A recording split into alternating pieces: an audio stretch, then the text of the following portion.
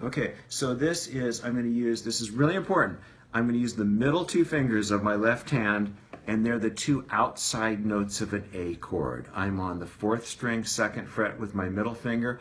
I'm skipping the 3rd string. I am on the 2nd string, 2nd fret with my ring finger. And you want to keep that going because you're going to swap out this for that index finger. What happens is people will go like this, and then they start flip-flopping all over the place. That's why you do this. It's a little smoother and more elegant. You can hear it. It sounds that way.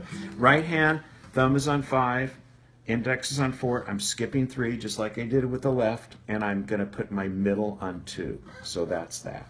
So I'm going to play the bass note, and then I'm going to play the 2 chord notes that I'm playing on this hand at the same time. Okay, so bass note, chords.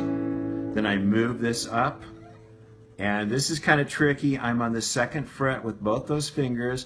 When I move this up, I'm going to move both those guys up to the 4th fret, and then I'm going to, I don't want this string, this fret, excuse me, I want the fret behind it. So I don't want to hear it.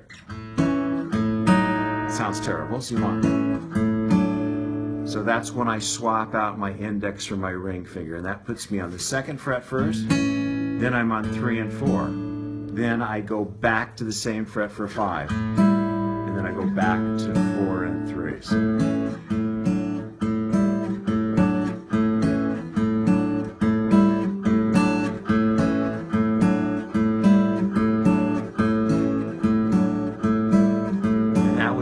Of them, and I'm going to do 4 of those. Then I'm going to switch to the D one, which is exactly like the A one, but rather than be on the 4th and 2nd string, I'm going to be on the 3rd and 1st string here, like the 2 outside notes of a D chord, except played with the, that would be the D chord if I could play it with a pinky, which is a weird way to play a D chord, but it's like a D chord without the middle note, kind of, sort of.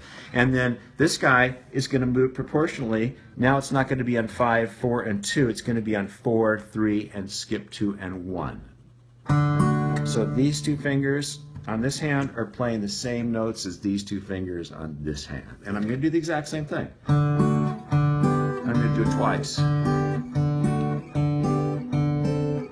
Or you can do as many times as you want. So here's the A one.